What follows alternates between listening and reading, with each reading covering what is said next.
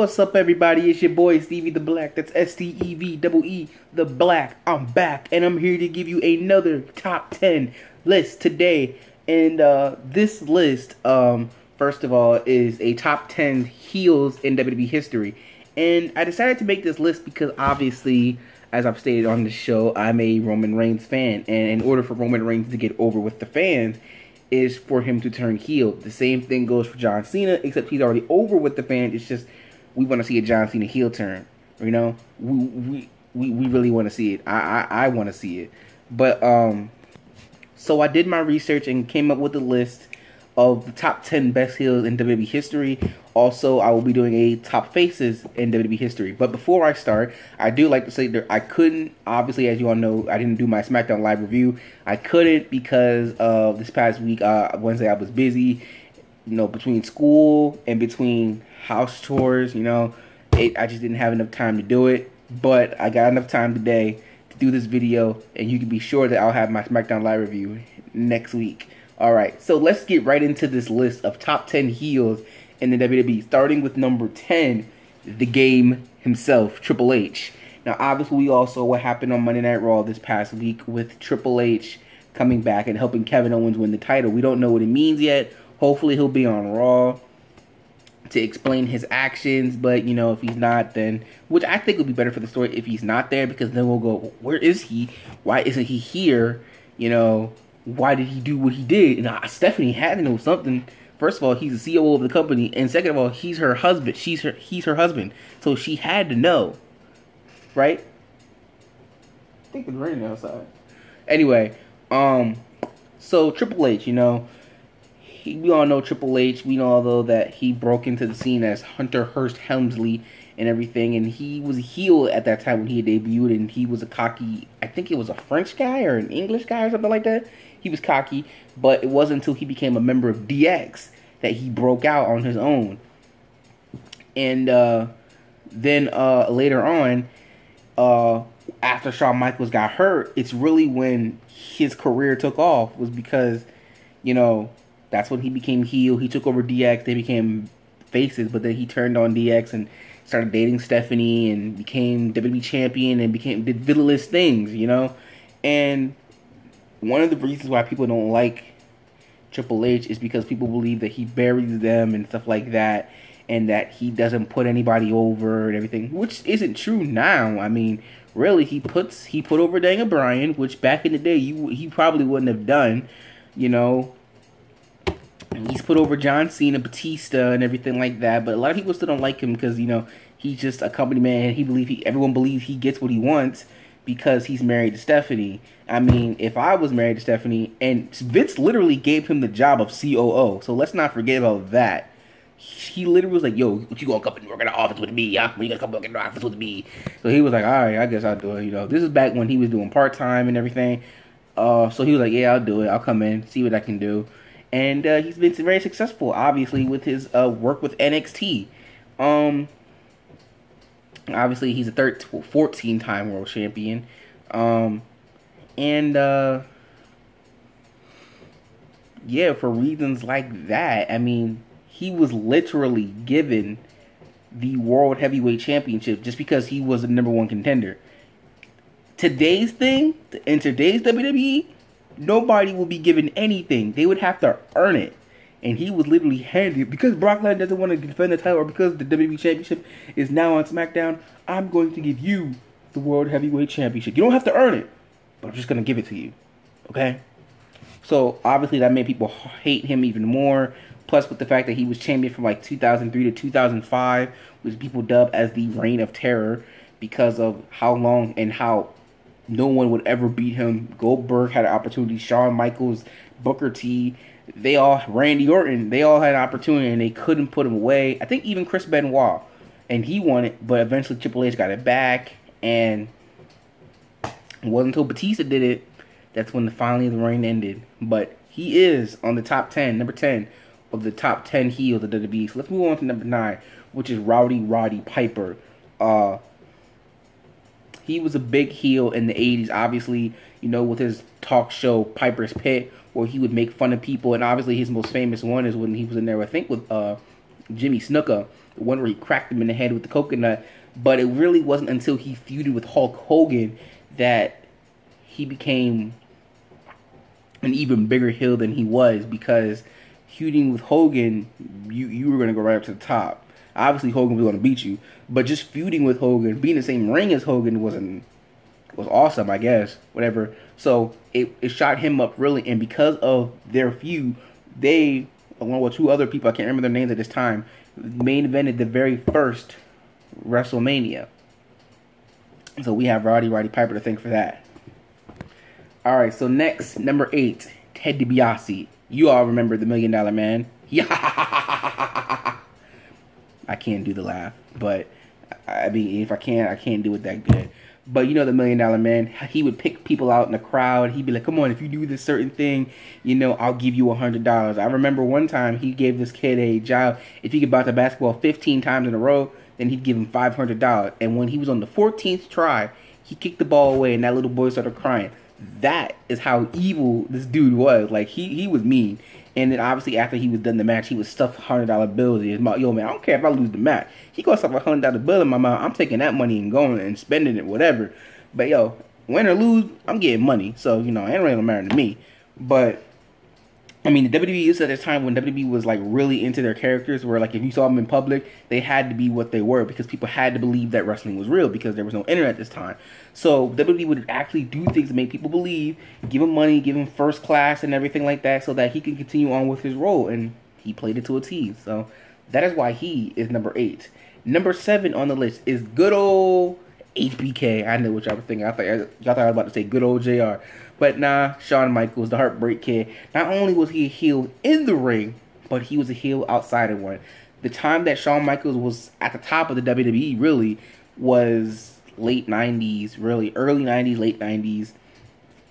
Actually mid 90s, I'm sorry about that. But you know, obviously he turned heel once he broke up his team with Marty Jannetty and super kicked him and then smashed him through the glass, and then he became the Heartbreak Kid and went all like that, and the pyrotechnics, and it was great. But you know, obviously Shawn, not only was he a jerk in the ring, but he was a jerk in real life too, because you know he was going through something, inner demons.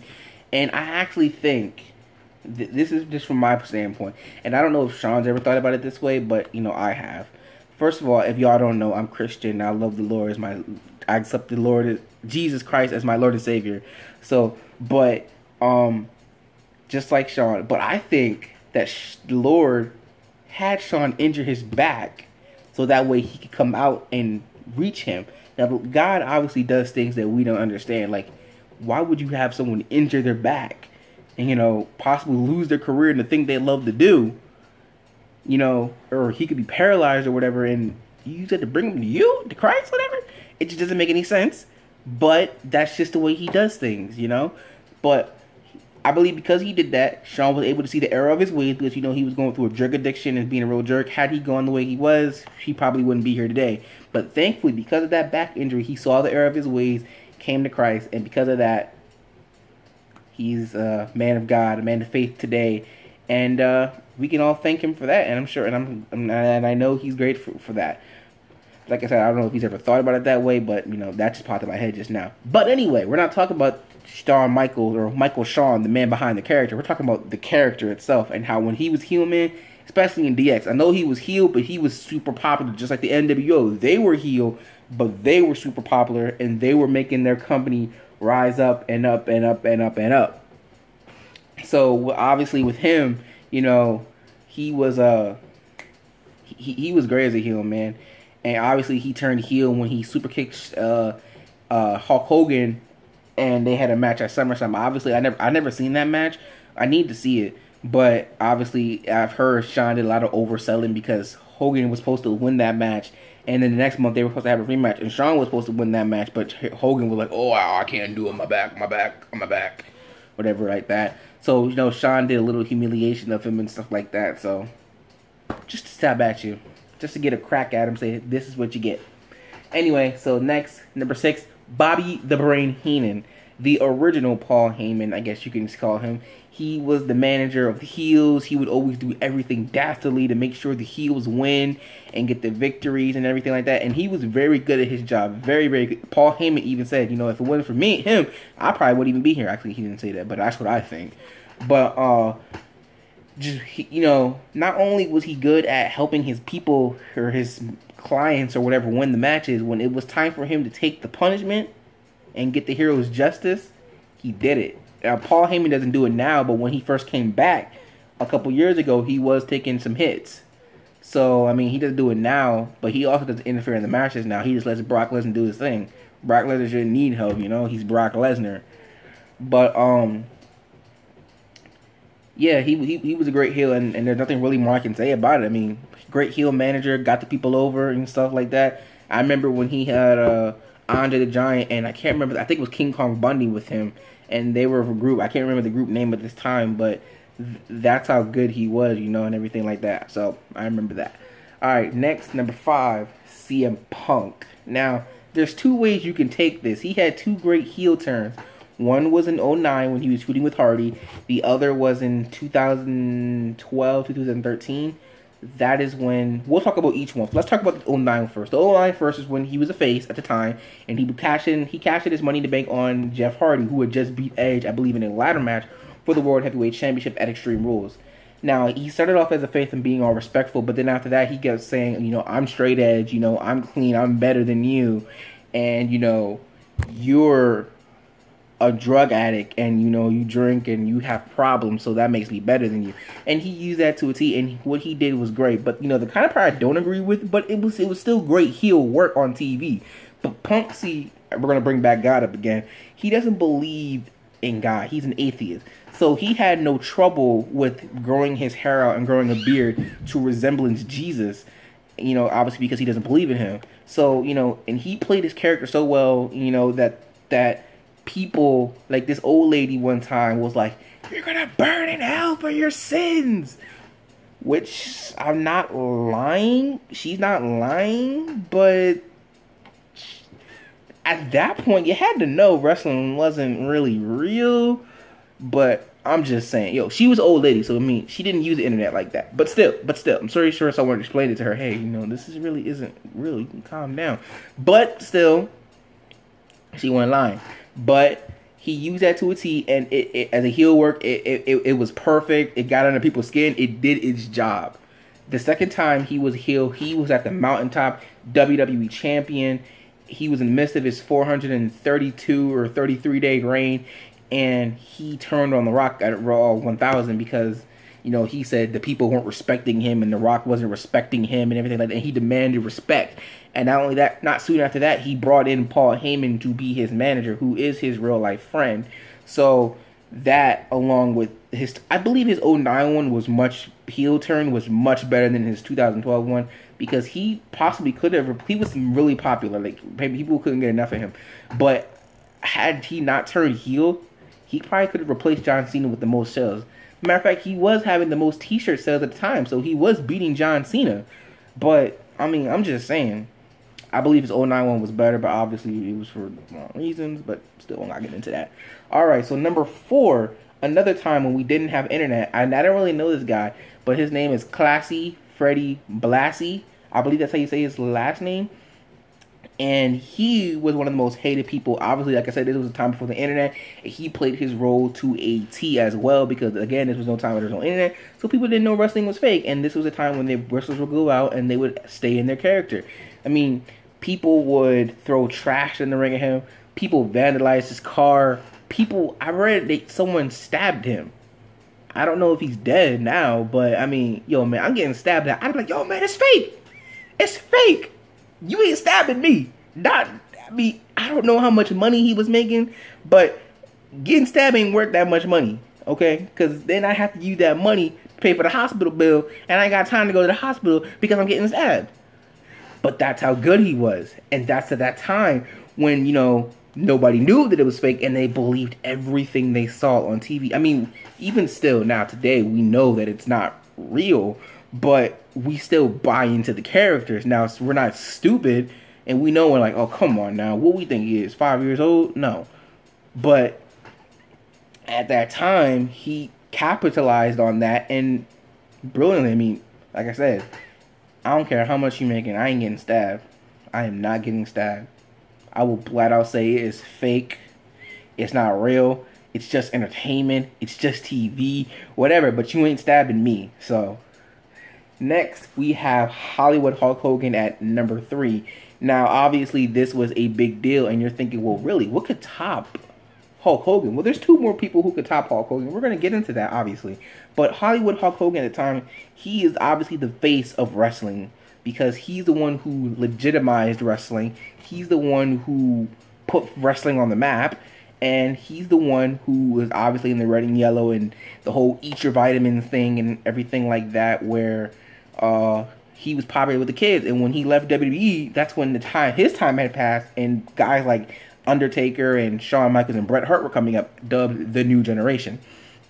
So he left in 93, and then 94 he came to WCW, and he was doing the same thing. But by that time, his thing with the red and yellow was getting stale, and people started to boo him because they didn't like it anymore. It was getting boring, and they didn't like it. So, I believe it was at Bash at the Beach.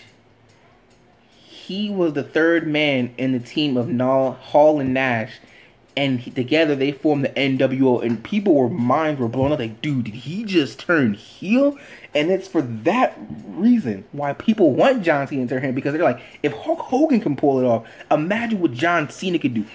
If Hulk Hogan can pull it off, imagine what Roman Reigns can do. Because that is the point of my making this video. Like, I'm all for Kevin Owens being the champion, but what if Triple H came and helped Roman Reigns win? People were booing him anyway. But if he came on, he had helped Roman Reigns win, they're thinking, dude, this guy can't stand him. So why in the world did he help him? Why did he help him? And maybe he wants to be a company guy now. Maybe he's like, you know what? I've tried to do it my way. My way is not working. These people aren't accepting me. So can I go it your way? You know, you were a 14-time world champion. So, you know, him winning him would obviously make him a 4-time world champion. The Universal title would make him a 4. And like I said, I'm all for Kevin Owens being the champion. But imagine the damage that Roman Reigns can do. And then when Finn Balor comes back, he can beat him at WrestleMania. And it'll be just that much more perfect. But it will get him over. So when he eventually turns face, you can have Seth Rollins, who will be a top face by that point. And you can have Roman Reigns. Because, again, you don't just have to have one guy. I understand it works for John Cena. And I understand it works for Hulk Hogan. But in the Attitude Era, the best time to be a wrestling fan, we had multiple faces. We had Stone Cold, Steve Austin, and The Rock. Okay. It was like this. Austin was a 1. But The Rock was 1A. And then when Austin got hurt in 2000, The Rock jumped to the A. But then when Austin came back, they were both at A. They were both at a 1 or an A or whatever like that. Like, neither could top the other, because that's how good they were. They had 2 faces of the company at the time. You don't just have to be one guy representing the company. It can be multiple guys. So, anyway, the black, he traded in the red and yellow for the black and white, and it was just something that worked. It was great. And again, it was something that nobody ever saw coming. You never believed that Hulk Hogan could be a heel because of everything that he's done and what he represented. But he did it, and it worked. Number 2 is the Nature Boy, Ric Flair. I mean, Hulk Hogan was like, heel turn was the best thing ever. But Ric Flair just is a heel. As my dad likes to say, there are certain people who can play a face, and there are certain people who can play heel. Ric Flair is that heel. Okay, if not, he probably almost set the standard at my point. I mean, his nickname is the dirtiest player in the game. You can't have that nickname and not be a heel, you know? So, obviously, him being the dirtiest player, the 16-time world champion, though he claims it's more like 20 or something like that. But WWE's took it down to 16. I mean, we don't know. 8-time NWA champion. The battles that he had with Dusty Rhodes, the way he cheated to always win, and obviously, you know, the limousine riding, jet flying, kiss stealing, wheeling dealing, steal your girl, I'll take whatever I want, all that stuff. So he had the look, he played the part, it was just great. Obviously, he's number 2. But now I know what you're thinking. Who's number 1? Who could possibly be the number 1 heel in the company? Well, that's the man who owns the company himself, Vincent Kennedy McMahon. I mean, really, if you think about it, who could have been the top heel of the company if not Vince McMahon? And his wars with Stone Cold Steve Austin, which represented the working man and the boss, which you want to do to your boss. Heck, I want to do to my boss. Well, okay, I used to want to do to my boss. My boss and I are kind of cool now, but before, you know, I really wanted to give him a stunner, crack over some sodas, and just go. I don't drink beer, so I had to use soda. But you know, I mean, now obviously like I said, me and my boss are cool. But you know, at the time, there was a time that I did want to do that. But back to the story. So Vince McMahon, obviously, you know, since he was the boss, it's not like Triple H where they can come up with something that Vince literally is the boss of the company. So he can put on matches. He can use his money to buy people and say, hey, go get this guy, go do that, go put in this match. But Vince, just like Bobby Heenan, did the job when he needed to do it. He let Austin beat him up I don't know how many times. I don't know how many times the man got stunner. How many times Austin humiliated him, just did all this stuff to him. Vince McMahon, in my mind, is the #1 heel in WWE history because you really can't top the boss being the heel. You really can't. And obviously, the man's not a full-time wrestler. He never was. But, again, who can be the #1 heel? If you think you got someone who's better heel than Vince McMahon in WWE history, let me know in the comment section down below. But with every heel, there's a face. With every black, there's white. And I'm going to be doing my top 10 faces in WWE history, so stay tuned for that. So, if you're not down with that, I just got 2 words for you. Peace out.